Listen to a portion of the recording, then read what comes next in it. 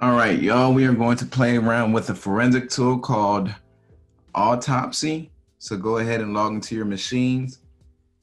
Once you log in, I want you to double click this forensic tool called Autopsy. All right, this is a tool we can use to analyze electric or I said electric. We can use this to analyze file systems, okay? Different types of file systems. When we go to a crime scene and we extract data with our write blockers, well, that data we extract, we can load it up into Autopsy and analyze it.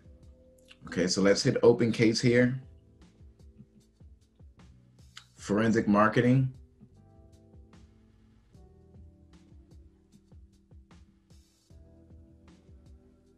And then we're going to select this forensic marketing autopsy file.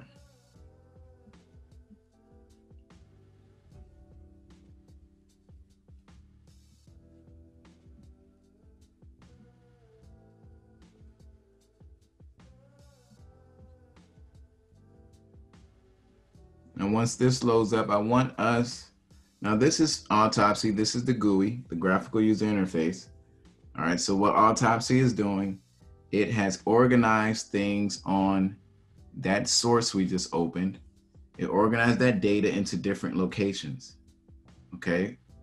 It organized it into different locations over here.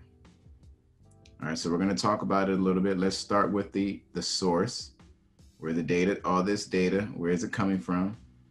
It's coming from this virtual hard disk that we have loaded up into Autopsy. You can see all the volumes that are associated with this hard disk. Okay, this is the volumes are what we're storing data on. Okay, so if we expand this, let's expand 3.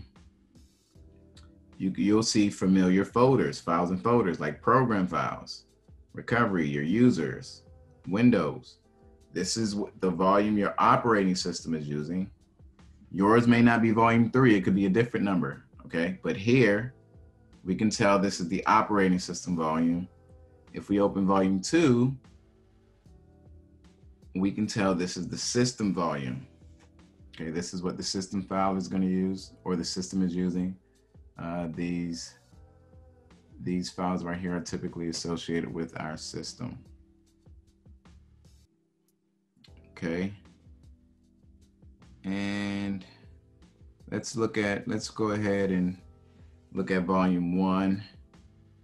You know, if you're having a hard time reading this string, this hexadecimal, we can just click this strings tab and we'll have the same thing. Autopsy will try to break out the strings that it detects. Okay, the strings tab works also over here.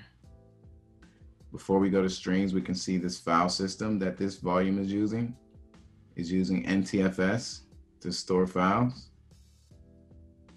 If we hit strings, we can see some other strings, try to put it together. And you could do the same thing with volume 3.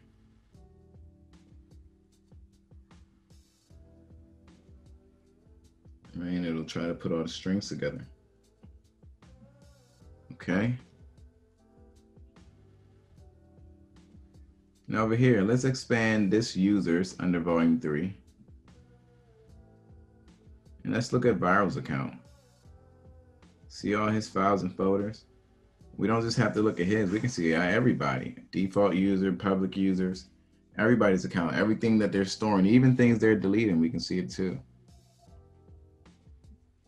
All right, let's go to the next section. Let's go to the results tab. This results tab is how Autopsy is organizing the data it's found.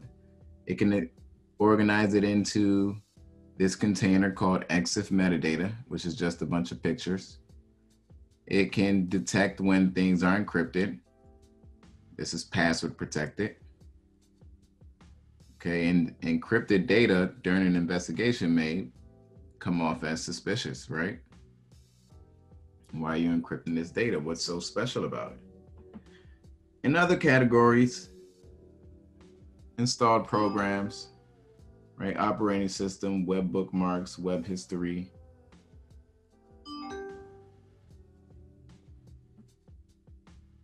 Okay, definitely spend some time going through this.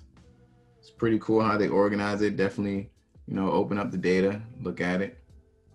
If we go to recent documents here, and just look at this jellyfish JPEG. Right, and we can either see other occurrences anywhere else it has been found, this file. Let's see, what about this? No other occurrences.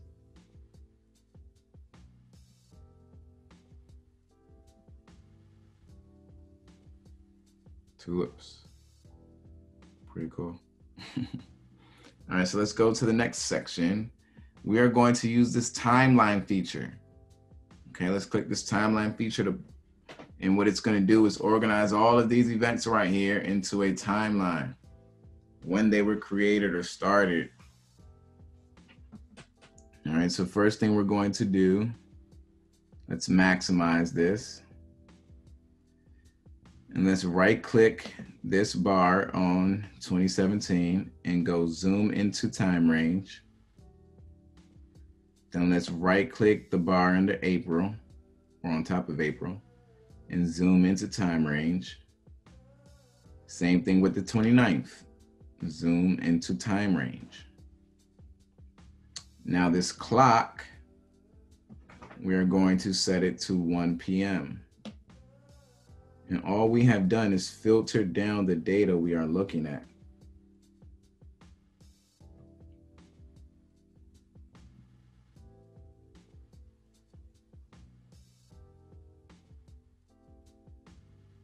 Hold on, let me make sure.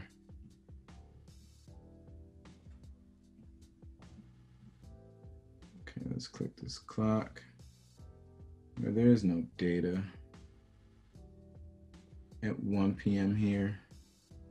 Did we click the right date? Are we on the 29th? We are. There is no data at 1. So let's go with this. Let's keep moving. Let's click list so we can look at all this data in the list view.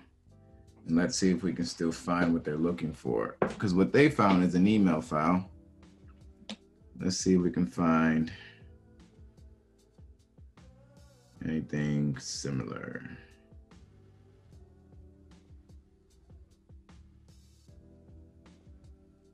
Oh, I think I saw one.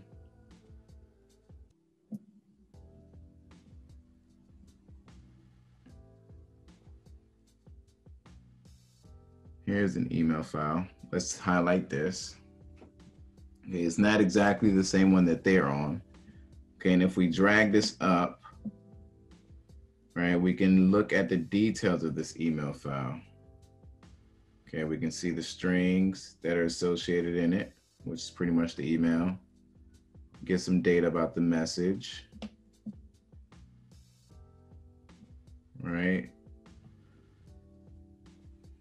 Some headers information, when it was sent, when it was received. Okay, let's go ahead and go to the next section. Now the file they found was an email, okay, and it had a prefetch record, which means the file was probably ended in dot. Actually, we could look at it right here. Oh, well, you can't see it on my screen. Okay. But like any other email record, we can analyze it, look at it from a hex perspective, a string perspective, which is just the raw data. Okay.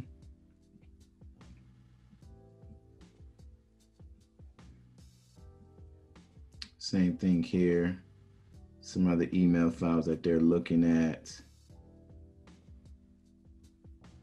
So let's go ahead and right click this. And what we can do is extract the data.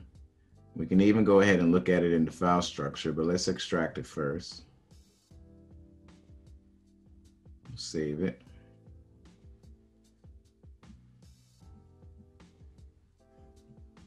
Okay.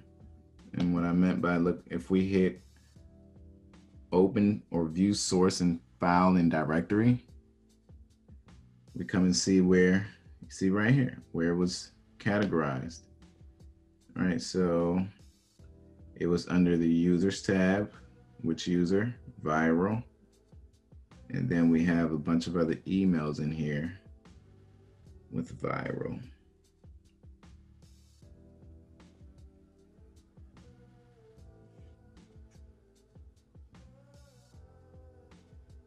We can take a look at these other emails.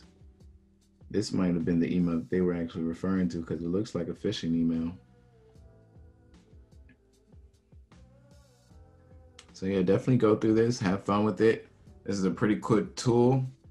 If you're trying to get into forensics, I would definitely spend some time with Autopsy, getting familiar with the file structure, understanding how it's analyzing the data. All right, you all have a good one.